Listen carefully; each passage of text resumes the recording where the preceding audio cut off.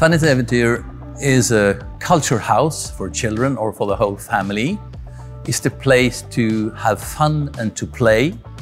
It's a unique environment to learn more about the characters, the wonderful illustrators and the writers.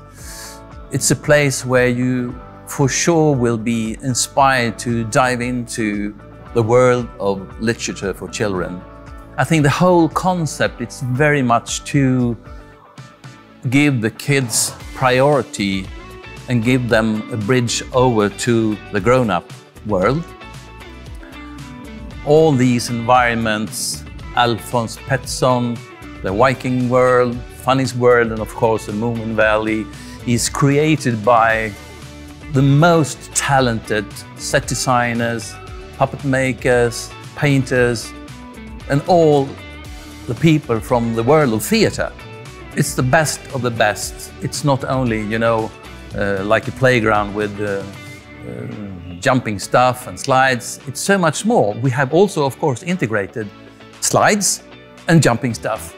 But it's into another concept, which is much more rich and has sustainable content, I think, which also inspires the kids to do many more things than just play. So the world of literature has a very, very important task to fulfill in our society. And I'm so grateful to Tove, for example, how much hasn't she done for the world, for the people, for the children. I'm so grateful for that. And I'm so grateful that we have had the opportunity to build this wonderful Moomin Valley. I know that all the people, all the kids, the families that come here just love it.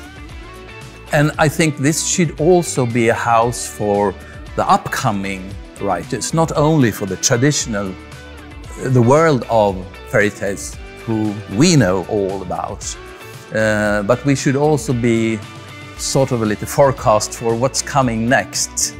How can we develop? What can we do to expand? How can we search and find new things and find new ideas? And so it's sort of an experiment as well.